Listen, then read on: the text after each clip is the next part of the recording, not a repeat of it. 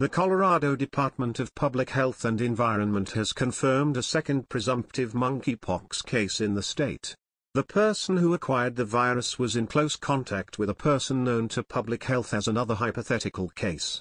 The state is waiting for confirmation on the positive point from the Centers for Disease Control and Prevention. The new case is in a young man seeking care in Denver. The man is improving and isolated at home. Monkeypox is primarily spread through close contact with respiratory droplets, bodily fluids, or skin lesions. The first presumptive case in Colorado was reported on Thursday. Subscribe to Sputnik News.